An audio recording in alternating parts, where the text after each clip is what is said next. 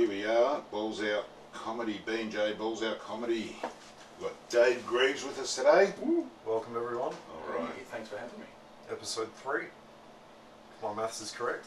Episode 3, yes. Episode 3.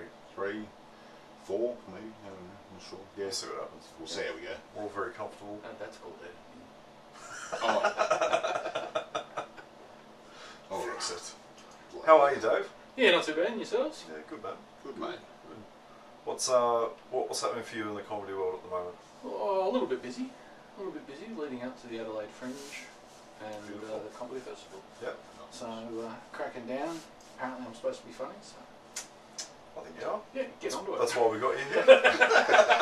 Really selling yourself. You Get tickets right now. That's how you sold him to No, you. I thought I was, but then somebody turned around and said, holy shit, you are actually funny. I thought, oh, wow. Maybe I might just try and make something of this. That's not bad for a comment afterwards. Like, oh, I thought you'd be funnier than that. That'd be fucking worse. What is the best compliment you've ever gotten? You mean in comedy? In comedy or just in general? Oh, if I want to know, I'll call you Mrs. Yeah. But no, like, what do you...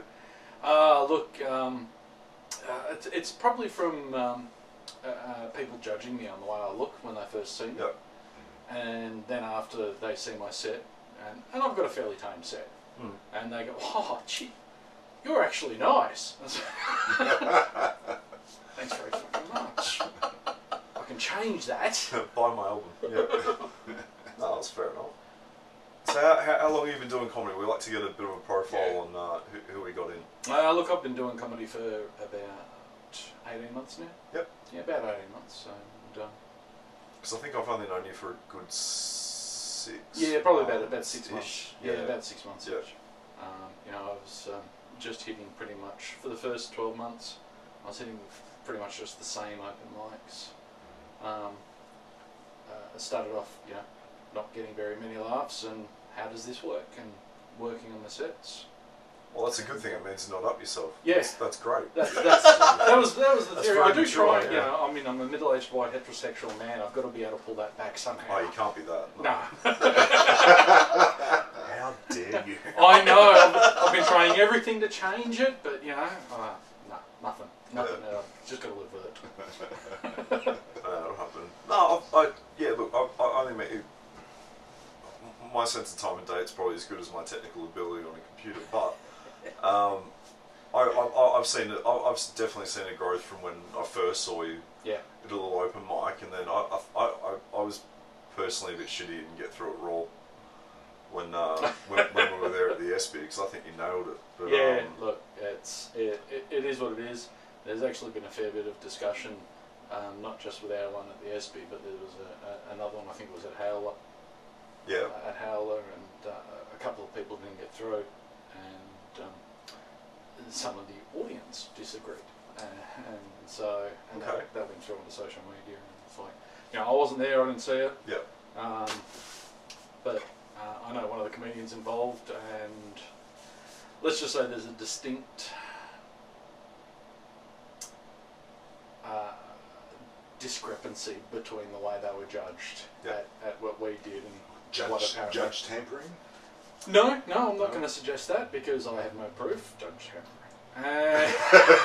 No, I've heard some stories. Oh, yeah. I would just call it. It's. I mean, we call this podcast, you know, Balls Out Comedy. Absolutely. Call the shit. Why not? I think if you as a judge get a lift from a contestant, and you vote said contestant in and they get through, that's how I got to do your ring when I gave you that lift hand. No, I saw. And you asked me for that favour. I saw those hands and I thought I need those around my balls getting a tickle. So that's a different story. Callous, baby, callous. Don't put words in my mouth. I'm just getting lazy. I'm sick of doing it myself.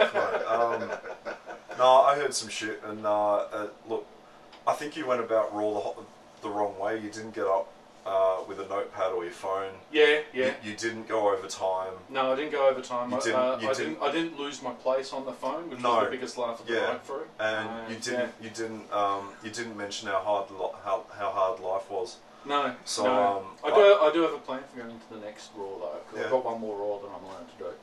I'm gonna do the most blokey set I can do. I'm gonna take it truck driver and further blokey. I'm gonna do the whole set in an evening game. I like it. Yeah. I like it. Yeah. You're picturing it too much. Yeah. Thank you. I am. I'll be playing later. I just realised that we're on camera. I am picturing it. No, I think you had a very obviously.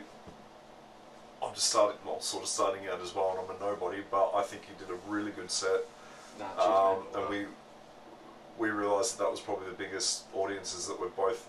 Yeah, and look, at the end of the day, I had some very good advice very early on from some experienced comedians here in Melbourne, Brad Oakes being one of them. Yeah, legend. And he turned around and said, the best thing about Raw is not Raw, it's just the audience. Yeah. I'll 100% agree with that after what I saw. Yeah, and you get up, it's probably, in the first, you can do it 3 times and guaranteed in those first 3 years, it's going to be the biggest, most friendly audience you're going to get. If you do it each year for the 3 years. And take your material, take your own material, go up and do your own material. Gauge the crowd, see what the crowd's laughing at, enjoy your time with the crowd. And if the gods of comedy happen to pick you, then great, but don't expect it because it ain't gonna happen. Have $100 ready in your pocket, I think. Is the No, I'm not paying that.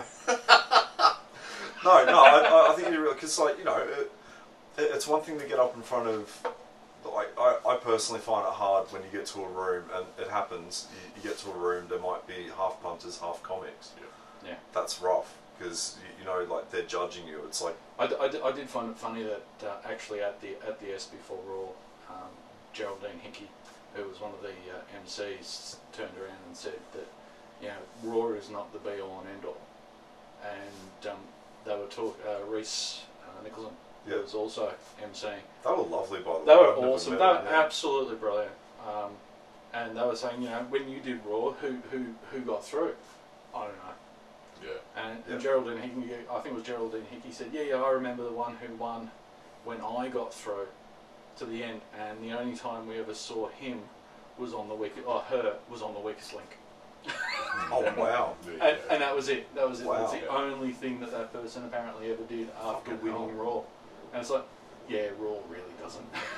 You were clearly too professional on the day, so that's your own fault. Well, how dare you for growing? I wasn't raw enough. I was owning your craft and putting it out there. Fucking hell! But no, that was a good. Well, there was at least 100 people there. I was speaking to the sound guy. They reckon that they had 150 punters. Oh fuck! Okay. In the room, and 28 comics. 28 comics. And so yeah, it was great. It wasn't as big as the first year I did. We had over 200 punters the first year I did it. Okay. And that was pretty much the point where I knew that I wanted to keep going with this because. I'd only been doing comedy at that point for probably about 4 months. Oh shit! Okay. And I got up. Luke McGregor was one of the MCs that year, and read out off TV. He's good. The guy that does that Ravens Hall or whatever it's called. Yeah, the ABC with Celia Piccola. I don't watch much TV to be honest. And so Luke McGregor was up there, and I do like his comedy. I like watching comedy that I can't do. Yeah. That's for me. That's the be all and end all. It's like fantastic. And I got up, dropped my opening line, and I saw him laugh. And it's like I've been up there for 15 seconds, and I'm like, yeah, I'm done. Thanks very much. That's good. It's good. No, I think the best thing you could get away from that day in particular was you didn't bomb. You had a good set. So now you know you can. And this is what I took away from it as well. Like, I hope you guys know me well enough that I'm not up myself in that term, but I think I did a good set. It felt good. I didn't bomb in front of the biggest crowd I've had for comedy. Yeah. So I was like, yep, I'm cool with that. Done. How do you guys find I get anti when it's crowd, like as in the competition. Competitions freak me the fuck out. It kind of didn't feel like a comp. No, look, and because of what I've been told very early on, I walked into it with just the only person I'm in competition with is myself. Okay. At the end of the day, the people that are in the back room judging, Yep. they don't mean anything. Okay. I'm there. The only person I'm in competition with is myself. Yep. And the judges for me is the audience. Okay. And if the audience has a good laugh, if the audience seem to be having a good time, I've won. I don't care. Yeah. And it's gonna come out in the end anyway. As Jared and Hickey said, you look at all the winners and how many of them have gone on. Yeah. But you look at all the people that haven't won, and how many people are currently doing comedy that didn't win Raw. Yeah. And it's like comedy is going to win out one way or another. Yeah, true. But then on the other side as well, you look at Chris Wayne as he won it like 99 or 2000 or something. Fucking great comic. So there's exceptions obviously, but oh, absolutely. yeah, but it was an experience and a good learning. Yeah, I've still got one more, so I'll try and do something spectacular for the last one. Yeah, fuck yeah, dressing gown done. Bathrobe, a pipe, and You got to do it. oh, I'm going to hold you to it. Yeah. Challenge accepted. All right. Watch your space in a year. Yes. Yeah. Let's see what the fuck happens. Nah, 2 years. 2 years. I'm going to give the next one a break. Okay. I will definitely give the next one a break, but I'll come up with something so over the top blokey that Don't forget the high heels. and the high heels. So, I think I've got a pair of something. No. it's amazing what truck drivers find. Can I get mine back, Dave? A few of the sequins fell off. So what's been happening? Like, where are you enjoying gigging the most? Like, where? Oh, anywhere with a crowd. To be honest, I will happily go anywhere. There's, I mean, in the Melbourne scene, there's all sorts of different crowds at different rooms, and I've been working really hard over the last 12 months to try and get a brand of comedy that can play pretty much anywhere. Yeah, good thing to do. I don't go particularly edgy. It's just not me, so I'm not doing it. It's as simple as that. But I love. One of the biggest highs for me was playing in a room where there was a fair LGBTIQ community in that room, and telling jokes about being a truck driver and having them laugh, and it's like, hey, I'm doing some funny stuff. That's great. What was the room? That room was Rookie Nights. Rookie Nights at Imperial in the city. Yep. And the first time I got up and I did the truck driver stuff there, and having the audience respond to it, and I got up pretty much looking just like this. Yep. So I am certainly not a part of the LGBT community, and having them laugh at the material that I was presenting, it was just that was a bit of a high. Okay. It was still fairly early on in what I was doing, but it showed that I was heading in the right direction for what I wanted to do. Excellent. Something we like to. You're only a second guest, so I can't say this is a regular thing, but something we want to get into to build the profile of you. We've all bombed. I don't believe any comic who says I don't bomb. Lies, it's all lies. Yeah, I don't trust any fucking comic who says they don't bomb. We bomb all the time. Yeah. I finally broke my 2-week bombing streak at apartment, for example. I'm happy as fuck. Excellent. What can you describe or recall the worst gig you've ever had? The worst gig I've ever had. To put the focus on the gig was probably a tad unfair. No, it's very unfair to say it was the gig.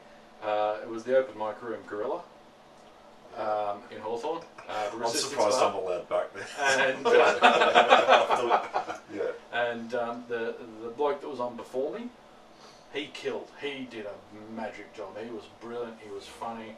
Everyone was laughing. And I've spoken to him since then, and he said that one of the things that he likes doing after he does his set is that he likes getting out, clear the stage, get out, decompress. Yep. So he never sees the next set. Yep. And that's fine. I completely respect that. That's not a problem. He sticks around, so that's great. But he did so well that night that when he went up the stairs and left, so did everybody else. Fuck. And left me with 2 18-year-old stoners. And I got up there and I did my opening line, and I saw one of the stoners look to his mate and go, what? And I'd had a bad day that day. I actually had a bad day that day, and I kid you not, for 4.5 minutes, I hate monologued my set at these two fuckers.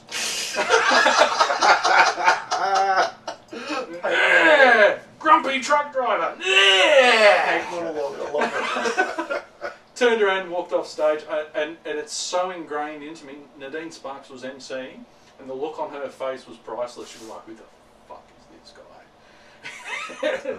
And Paul Sharplin, who runs the room, he turned around and goes, "Hey Dave, you might want to inject a little bit of personality." Yeah, I know. That was all me. That's all my problem. I know it's all my problem. I'll get it right next time. It took me 2 months to get back there again. Yeah, I got to say, Paul Sharplin is probably one of the best room runners in Melbourne. Yeah, I reckon. Yeah, absolute absolutely. gentleman. He pulls you up on when you fuck up. He lets you know when you've done well. Yep. Not in a you get a participation star, like nothing like that. But like when I fucked up, he's told me. And he's like, you try somewhere else for a little bit. maybe don't do that. But no, he's probably one of the most real people in the scene, I reckon. Yeah, look, and as I walked off stage, before he said anything to me, I knew full well that was me. That was me. Bad day, bad situation. But at least he can. I allowed myself to get thrown. Yeah, at least you can what it admit was. that. It is a hard room. Let's call it. It is for what it is. Oh, look, it's fucking rewarding. It's a hard room. When you nail Gorilla, it feels fucking awesome. Yeah. Like, look, I've been back there a few times and I've done well. I've done well there since then. But it's you need to be I do believe that you need to be knocked down. Yeah, fuck yeah. You have to be knocked down at some point. Yeah.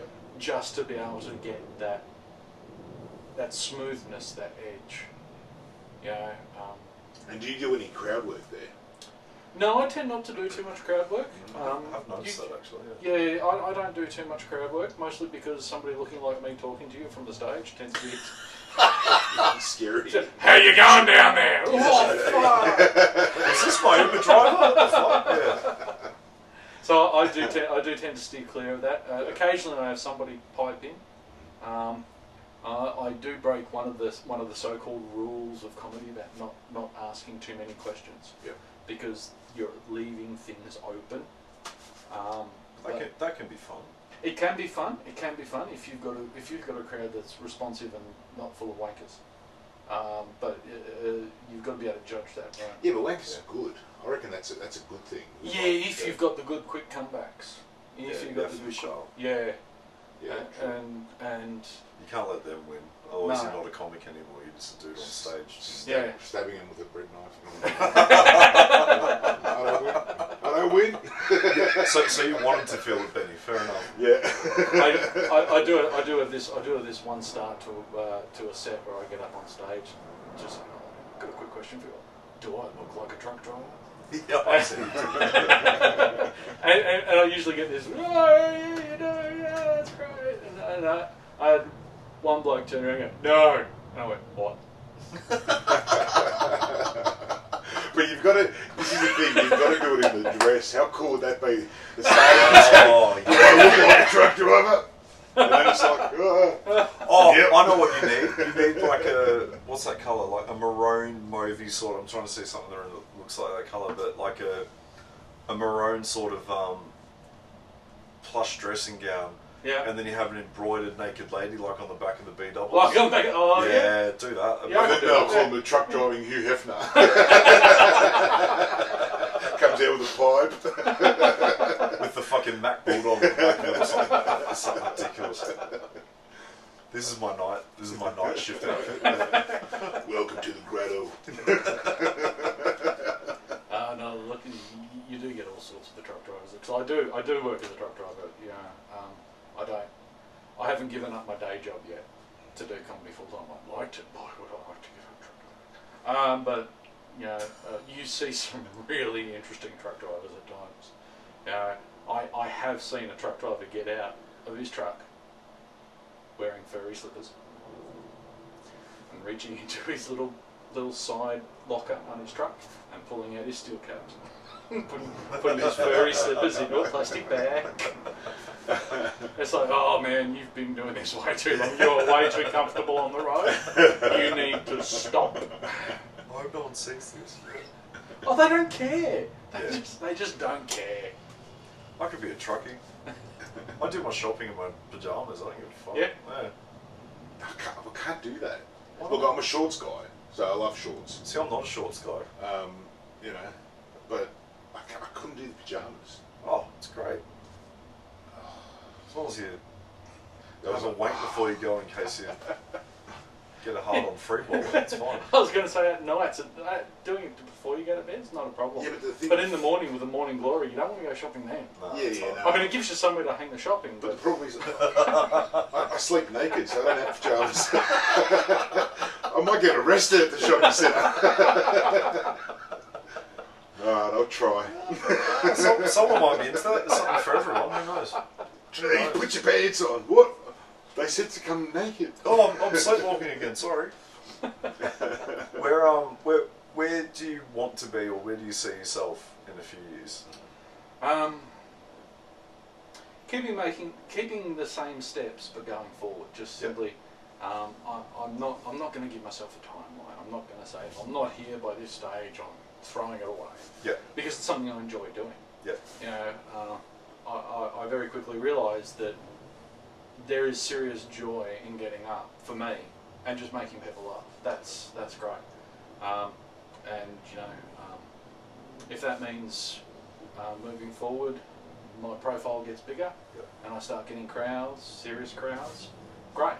If that means I then take a slight detour and start, you know, organising my own gigs and booking other people and doing it that way, then that's what I'll do. Yes. But yeah, it's, you know, I in the stars, but one step at a time, and just keep going. That's all it is. Have you got any more plans to, if we can talk about that, got any more plans to run something else? Yeah, so I did run a room for almost 6 months until the room shut down for renovations. They cancelled everything there. Yep. There was not just open mic comedy, but they had music on Friday nights, and they had trivia on Tuesday nights, and it all got canned. So it'd be really cool when they finish the renovations if they call me back up. But they've also admitted they're going to do a massive restructure into what they're trying to do. So it may not happen, but I'm certainly keeping my eyes open for more rooms. Yep. I've been given a couple of leads, which I'll be following up after the comedy festival. Yep. Yeah, shit time to organise anything. Yeah, no, it's Other just than bad. that, But some rooms that have space that's not being used, and I certainly want to try and keep it out of the city too. There's plenty of rooms in the city, and all you end up. I am of the feeling that the people going out to see comedy on any given night, you're generally not going to find the same person going out on a Monday night, Tuesday night, Wednesday night, Thursday night, Friday night. They're not going to go to all the gigs.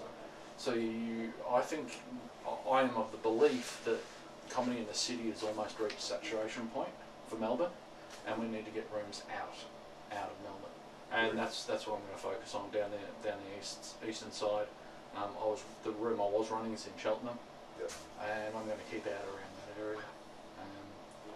You know, for 6 months running a room for 6 months, and I was getting return punters every second week. It was a good room. Yeah, I was stoked. It's a really cool room. So it's amazing what you learn doing that sort of thing. You know, I thought making sure all the comics getting free drinks, getting a free drink, don't get too excited, a free drink, was pretty much what I was needing to get to. But it turned out the food, the place was putting out nibblies for everyone to have a bite of during the night. Yeah, that was pretty nice. Yeah. That was more appreciated than the alcohol. And there's a lot of comedians now that aren't drinking alcohol because they need to live lives as well. So rock stars are dead. Yeah.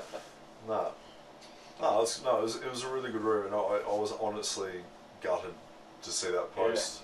Yeah, look, there was a lot of people. I'm going. still. I mean, it's been down for only 2 months now. It's been closed for 2 months Already. now. Yeah. And I'm still getting people saying, you know, when are you looking at running a room? Yeah. So obviously, what I was doing, people was appreciating. Oh, yeah, definitely. And yeah, I want to do that again because we had fun. You know, at the end of the night, when you've still got most of the comics still there, and the punters are coming up to you going, "Hey, thanks very much, that was great fun." Yeah. And you know, the room's kicking us out because we're still talking to all the punters. Yeah, It's like, the room's going, "Fuck off, we want to go to bed." It's a good problem. Yeah. So, yeah. I was very grateful to have done that room once. It was good. Yeah. No, look, in the end, I was booking the room, a month and a half in advance virtually, because it was getting quite the following. Yeah. So. Not surprised. No, It's very good. Very good. And you know, I enjoyed running it more than I thought I would too. That was just great value. It's good when it goes well. Yeah. It's been an absolute stress pit if it doesn't, but yeah. And so where did you start your comedy? Where did you, so in the sense of, did you do the School of Hard Knock Knocks or anything like that? Yeah, I did.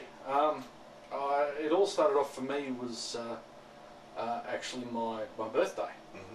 And my wife and my kids gave me the course as a birthday present. Oh, nice. That's cool. And I'm pretty sure they just wanted me to get out of the fucking house. Yeah.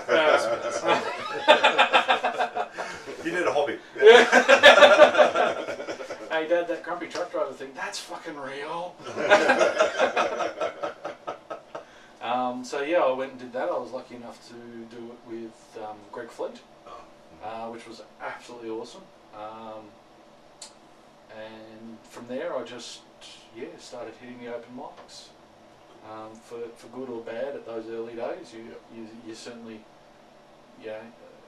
you'll have a good joke and everyone will laugh, and then your next joke, everyone's looking at you going, "What was that all about?"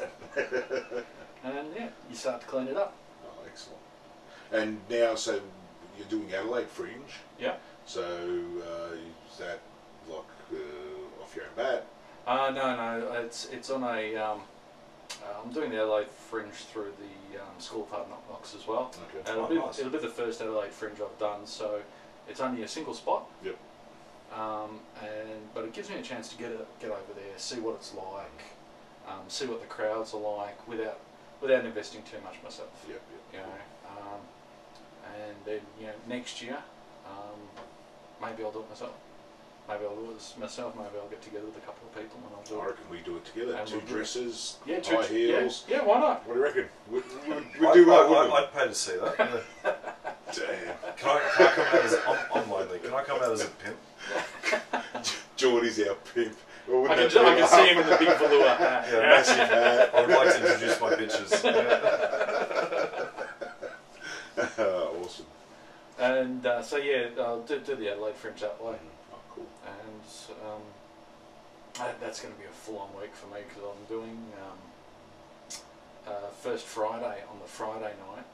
I'm doing the Adelaide Fringe on the Sunday, and then I'm emceeing Ballarat on the following Friday. Oh shit! Oh, fuck. Yeah.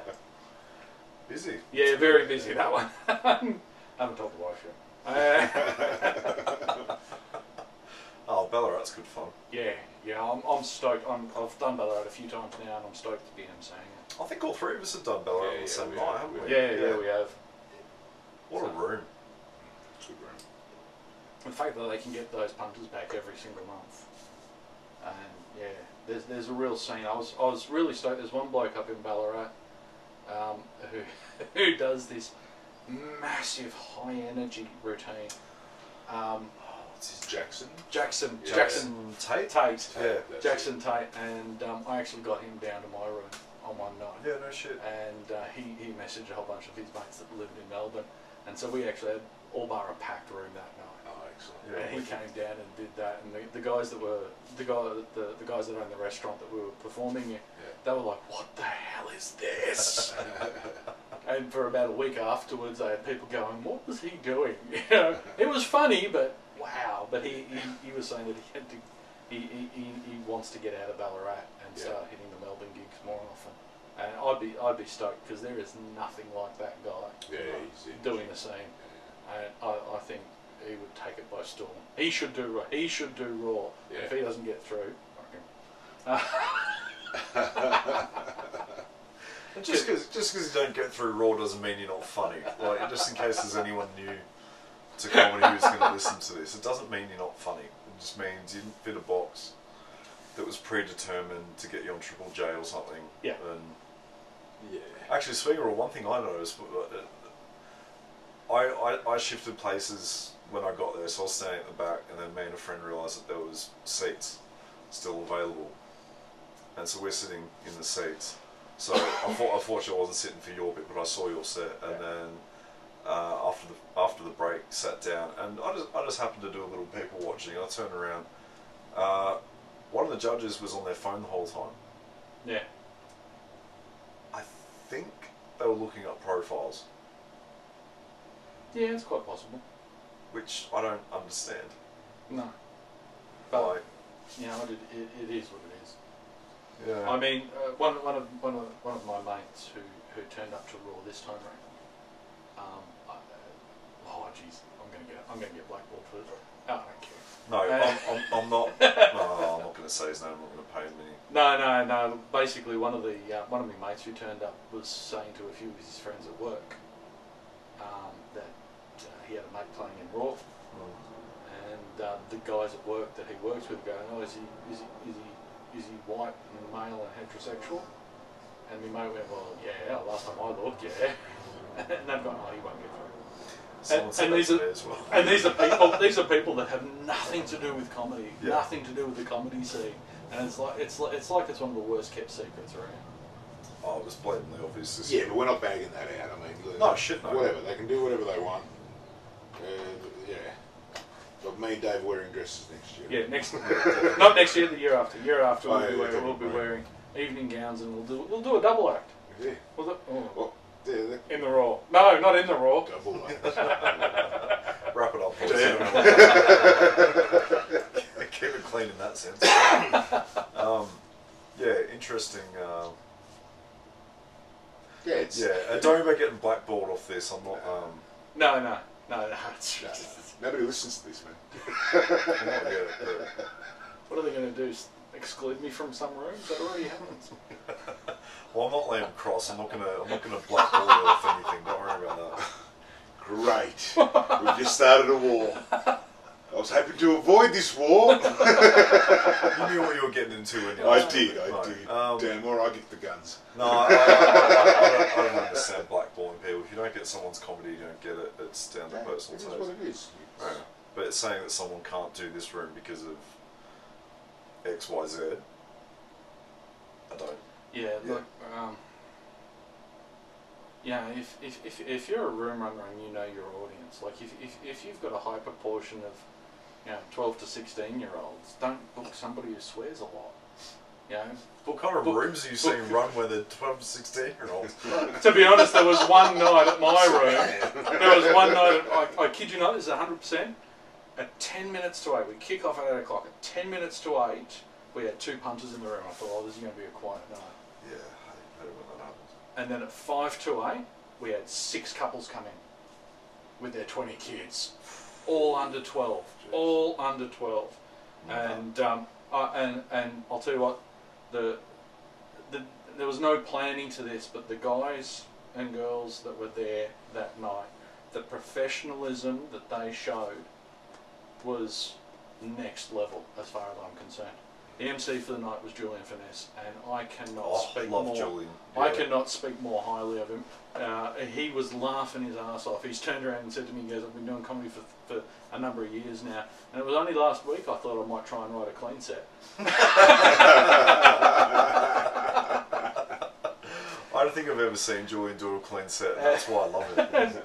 And he got up. He took the bull by the horns, and he got up and he started talking to the kids. Yeah. He started, and Julian's got the most fantastic French accent, and he started talking to the kids, and he's like, "Where am I from?" I think it's pronounced fantastic. Yes, fantastic. Yeah. And he's turned to the kids and he goes, "Where am I from?" And the first kid stood up and went, "Korea."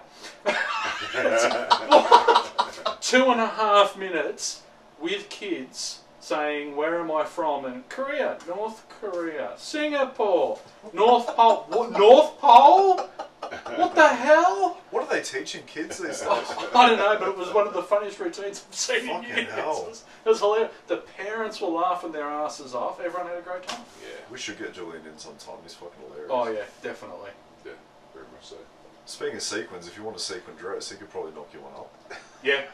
That onesie he's got, I went to see him do... Was it Fringe? On one night, this is at Highlander, there was Gary Jahal, Jared Goundry and Julian. I can never pronounce Julian's last name, so I'm not going to do it out of respect, but the three of them shared a few nights, and I went to maybe 3 of them, I think. And every night, Julian gets up in this onesie that's just covered in fucking sequins. And I was like three rows back. I was like, can't even fucking see. It was burning fucking bright. Like it was incredible. But yeah, no, very funny guy. We should definitely get him in sometime. But I would love to have seen him do a clean set because I can't imagine it. It was amazing. In a good way. And he was emceeing too, so it was, he just went on and on and on with it. And it was fantastic. Oh, it's hard. It's like I came down and did your room. Yeah. And I swear a bit on occasion. I'm pretty clean, but yeah, right, fuck off. There was a couple of kids there. What do you do? And I'm just like, I'll give credit to the parents that turned up. You know. Did they know? No, none of them ever knew. None of them ever knew. Yeah. That there was open mic comedy. The fact that there was A-frames with open mic comedy on, completely immaterial. But you know, the amount of parents that turned up, and there really wasn't that many. There really wasn't that many parents who turned up with their kids. But the ones that did, as they left, you know, you curate a little bit. You know, you put up the people that you knew had the tamer material first. Hope they clear out by a certain and time. then they can clear out. I mean, the night that we had all those kids turn up, we had one of the comedians. I think he almost had a nervous breakdown trying to write a clean set. Imagine because he goes, I can't get 5 words in. I'm screwed. Who was that? Gavin Ingham. I can't get 5 words in. I love that man. I should just go home. I emceed Gorilla about 2-3 weeks ago, and I met Gavin maybe a year ago at the George, which unfortunately is closed down. Hopefully it comes back one day. Andy Morales run a great room, but I think that's where I met you, wasn't it? Yeah. And I hadn't seen Gavin in ages. You know, you see someone online. I know who I'm talking to. I don't need to look at your fucking profile, and you just kind of forget what someone looks like. And we chatted after the George one night for a good hour or so, and became mates. And anyway, I just forgot what he looked like for a bit. Anyway, he was on the lineup at Gorilla when I was emceeing. I met him at the George, which I really hope does come back one day soon. Not sure what they're doing, but great room. Andy Morales, brilliant comic, brilliant room runner. And I introduced the first act. I ran up the stairs, so I forgot the drink, and someone just fucking just grabs my ass. Like it's never been grabbed in such a way before, and just took me by surprise. 'Cause I wasn't expecting it, and then I turned around and I'm like, "What the fuck?" It was Gavin. I've forgotten what he looked like because I hadn't seen him for about a year. He's just like just waving at me. So him performing to kids probably shouldn't have happened in the first place. we're not saying anything. Seriously. I'm not the lawyer here, man. I know him well enough that We've got guns. Did I say that again? I'm not saying you should be on a watch list, but you know, yeah. He's wearing some Where's Wally fucking shirt, like he's wearing so he's built for kids, I think. I don't know, but no, very funny dude. We should get him on sometime. But you want him to come on to grab your ass. Very funny, strong fucking hands. Like it's not very often I get tempted to change sides, but when something like that happens, it sticks with you clearly. Like, well, that's because he knew how to do it. Oh, he's obviously got experience. Stop it, you two! No, okay, it's because he's a redhead, alright? Look, I don't mind, man. I fold either way, so I'm just saying that partial to redheads. It's not very often a redhead grabs my ass, so I remember it. I'm not complaining, Gavin, if you're listening. I'm not complaining. Definitely not. me and Dave, why don't you grab our ass, mate? What's going on? You know I've got guns now. Probably hasn't washed his I'm hands. saving that for my own podcast. Thank you very much. So what do you love most about comedy? Is it the fact you can make someone laugh or Yeah, look, it's and your influences as well. So. and my influence. Yeah. Look, for me, the enjoyment is simply getting a laugh.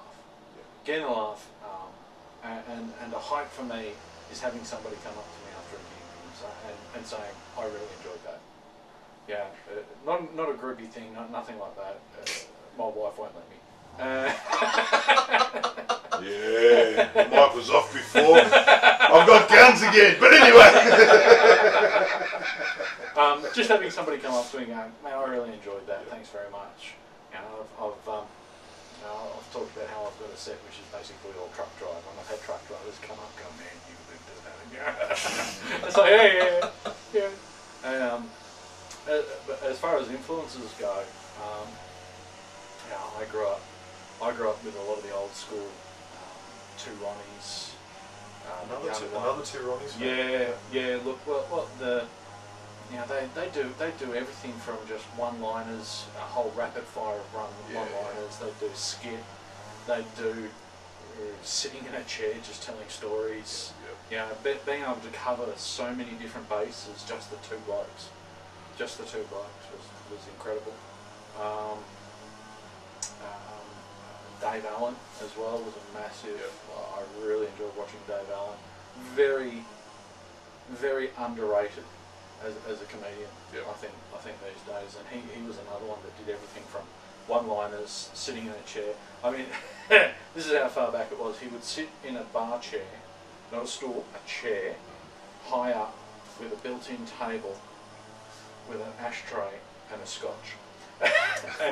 And it'd be live in front of an audience, live to a camera, and he'd start telling stories and start telling jokes and everything from one-liners to stories. And that's pretty small. Those days. Holy cow! And then he'd do skits, and some of the skits were as simple as Robin Hood showing the merry men the latest in arrow technology, and it was a bent arrow that could shoot around corners. And he'd fire it, and they'd go, "Did it work?" And he'd go, "Yes," and fall over with an arrow on his back. All the way to more complex ones of, and this is the earliest in driving comedy that I can remember seeing. Was a car cut off a truck, and there was another truck in front of it. And as the truck in front, they're all abusing each other. And as the truck drove off, you figured out that the truck in front was towing the truck in back. And as the rope between them tightened up, the car flipped. Oh shit! So you're talking about little skits and big skits. Yeah. Robin Williams, massive influence. Yeah. Massive influence. Was it live at the Apollo? I want to say. One where he's got, my mate Dan will be kicking my ass right now if he watches this, because we've grew up watching that as well. The one with the stagecoach in the background, early 80s. No. This You're is talking about the sticks and stuff in the background that sort of look like sticks and shit. Was it the one? sort of. I remember he's wearing like a brown and red shirt. He's sweating like a motherfucker, and he's got a table, and there's like 20 or 30 bottles of water. Yeah. Is that live at the Apollo? I can't. No, I don't think it was the Apollo. No, that was. It was in LA. Yeah, it was LA. Yeah. It was in LA. Can't remember, but that was brilliant. So yeah, no, I've got one, an old one that he did, which was in the early 80s, and he did it on, I think it was on Broadway, and it was actually in a theatre. Oh wow! In a theatre, and they just left a whole bunch of props on stage, and in the end he goes, "Oh, what's in here?" And he opens a box, and there's actual, like, you know the stereotype opera singer in the Viking with the horns and shit. Well, that's what they had in there, complete with plaits. And he just starts messing around with that at the end, and he breaks into a rap. He breaks into a rap about opera. And I was like, that's just. Even if it wasn't spur of the moment, it was just next level. How much of like Robin Williams stuff do you reckon was scripted? Like I remember reading something that he bought jokes off people, which I don't think. Look, I think he would have had his arsenal would have. Like you say, he bought jokes. Yeah, fine if he did. But a brain that works that quickly. Yeah. I don't think it was all written down. yeah. You know what I mean? You've got the story of how he got the part of Mork on Happy Days, and they were looking for somebody that could act like an alien without looking like an alien. I didn't realise he was on Happy Days. Yeah, he plays Mork on Mork and Mindy. Mork actually started on Happy Days. Oh, That's right. And he came in. He came in for the speaking part for the audition, and walked into the office, saw the executives, walked up to the chair, stuck his head into the chair, and did a headstand in the chair, and they went, "You got the part." Yep. You know, it's that sort of thing can't be scripted. That's just bang, and that's what he and he played the part so well. They went, "We've got a spin-off here." There's one that you should see on YouTube. It's got him, Richard Pryor, and they're at the Comedy Central. No, Yep. Comedy. What is it? Comic store. Comic store. Yeah. The store. Yeah. And they're both there, and it was one after the other. Oh wow. And it was just Robin Williams came out, and, like just energy, and then you had Pryor come out, and just the smoothness of the way he operated, you know. But also you watch some of Pryor's early stuff, you know what I mean? Like you sort of, you know, the suit, the whole thing. I mean, he always had the ability. I mean, and he came from that mentality of thinking of the vaudevillian type thing. Yeah. You know, and then he's gone into this whole. There's a new. It's like now with the new era of comics out there. You've got to be a certain way. You've got to act a certain. You can't say this and you can't say that. And being free to say it all. I think that's the key. You know, and not being scared to say it. Yeah. You know, and we get into that whole mindset of, oh, I'm not going to say it. I don't want to offend half the people in the audience. But you go back to, and we'll keep it, you know, keeping it relatively, well, let's say modern-ish.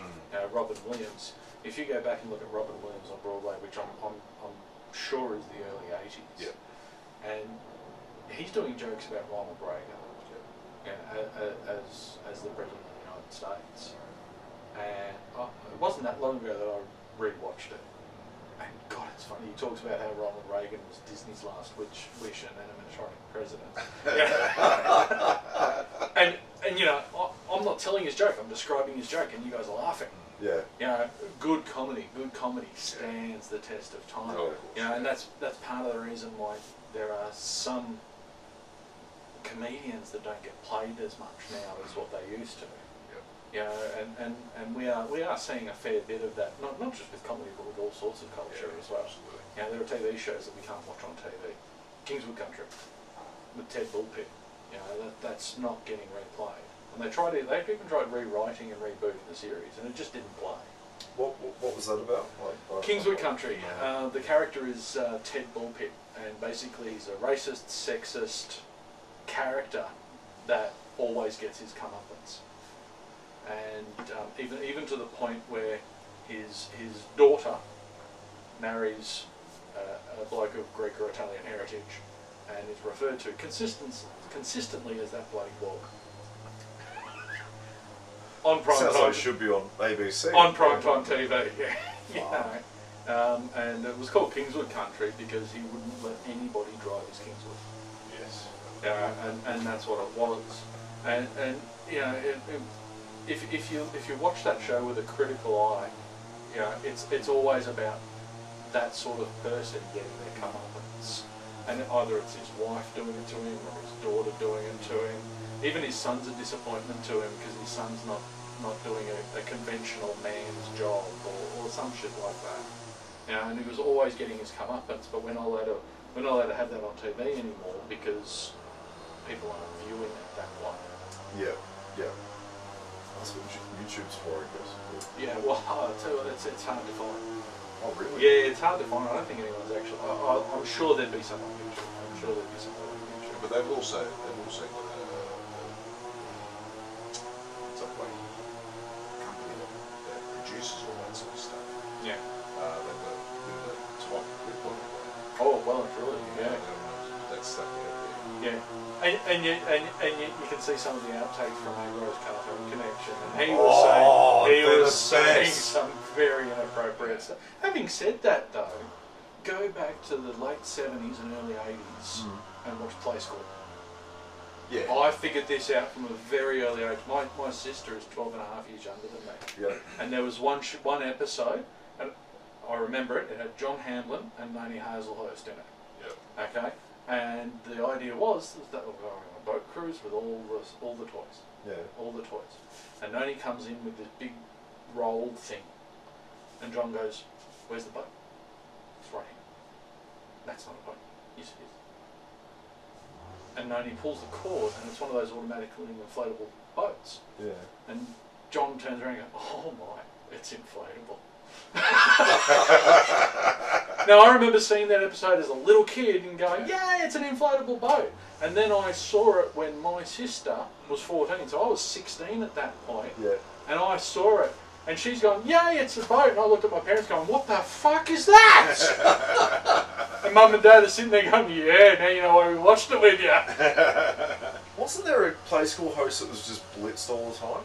Like, wasn't one of them drunk, or am I thinking of something else? No, the comedy company did a skit on Play School with Glenn Robbins, and they were hitting the bottle. He hit the bottle last night a bit, didn't he? Yeah. Speaking of shit you can't find on YouTube, did you guys ever watch Lane on Woodley when that was around? Yeah. I had the DVDs, like, my dad got that for me when I was young. We used to watch it religiously. It was the funniest shit. And, you know, you move out of home and all that sort of stuff, you lose stuff. I lost the DVD, I can't find it anywhere, and I can't find it on YouTube. If anyone knows where you can find it, drop a comment, please. I'm dying to watch it. That fucking scene with the bunny, with Frank dressed as the bunny for Easter, and he gets decapitated by the helicopter, trying to drop off eggs for kids. Fucking brilliant. I used to be a massive fan of all the ABC comedy. Yeah. All the way back with Big Gig and everything else. Well, that's where it started for us in that generation. The Big Gig was massive. Like, that was like you literally. It was such a fucking fucked up structure of the show that they had the 2 hours, but they never stuck to the script. No, so it just kept blowing out. Big Gig, was that like was it stand-up comedy or was it a sketch sort of thing? It was stand-up comedy with the occasional sketch in it. Like one of my favourites was always the comedian Jean Kitson. Yep. And she did Patsy. Was it Patsy? Candice, who always came out wearing all the gym gear, the leotards and stuff. Leotards and everything, and she was ditzy as all hell. Yeah. And she would actually do basically a stand-up routine in character, hanging upside down from Roman rings. Yes. Okay. And it was like, holy crap. Look, to see it now with all the shit going out there, you go. But I reckon it still stands up. I've watched it. She also did another one where she played a stewardess. Yeah. And the one word that says everything about that thing is she's talking about a whole bunch of guys going to Bangkok. Yeah. Couldn't say that today. And she is sledging the guys that go for the sex industry. Oh wow. Absolutely sledging them. And you know, I was old enough to know what was going on when I was watching that, and I was wetting myself. It was the most funny thing. You got Anthony Aykroyd, and all these people would do just normal stand-up. Yeah. But they would also play characters doing different stand-ups and things like that. Anthony Aykroyd playing the advertising executive, and the amount of white powder that would get thrown around the stage at various points of time was just absolutely brilliant. It was brilliant. It was very well done. And you haven't got stuff like that anymore. No. And the thing is, we can do good stuff in this country. Yeah. And I don't know why we're just not. And it was all done. It was all done live too. Yeah. Like they had. Wow. It was all done live. It was done in a tiny studio, but there was 3 or 4 stages. So the MC would get up on one, which was mostly Wendy Harmer, That's right. and then she would throw to another stage, and the cameras would pan around to the other stage. So the camera would come running through, so the Yeah. camera would go through the audience, and it's sort of like, where's it going, and it goes, boom. Oh, it's sort of like Countdown. Yeah. sort of thing. Yeah, It hits awesome. the stage, and then that person just does their Yeah, no shit. 2 or 3 minutes.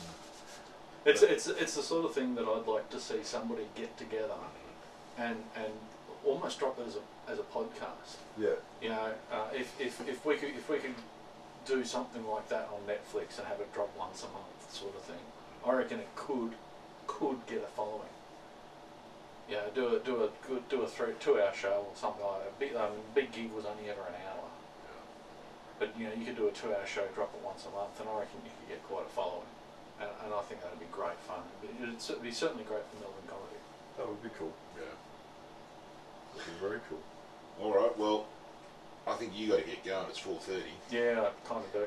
Oh shit. Yeah, Well, you so can hang around. I don't mind. It's all right. it's your kid, not ours. Yeah. No. So he's going to see the second family. I'll be fine until I get home. Then I'm in trouble. He didn't mean anything by it. We put him up to it. All of it. Sorry for keeping your husband. No. So just give us a quick, say your dates, where you're at. Well, my phone and stuff's up there. I'll write them down. There you go. There we go. Thank you very kindly. Oh, All right. 2 phones, Walter White. Fair Yeah. enough. That's for Give the us a second. family. The trucky powder. Trucky tablets. All So right. yeah, look, on the 3rd of March I'm at Highlander, Sweet. and on the 6th of March I'm doing First Friday at the Auburn. at the On Elwood Oh, Elwood Lunch. 9th of March I'm doing the Adelaide Fringe. 13th of March I'm doing the main bar in Ballarat, and I am doing the Melbourne Festival, but the dates are to be confirmed. So. Okay, cool. So, but I'll be doing I'm doing a full show, minimum of 4 nights. Yep.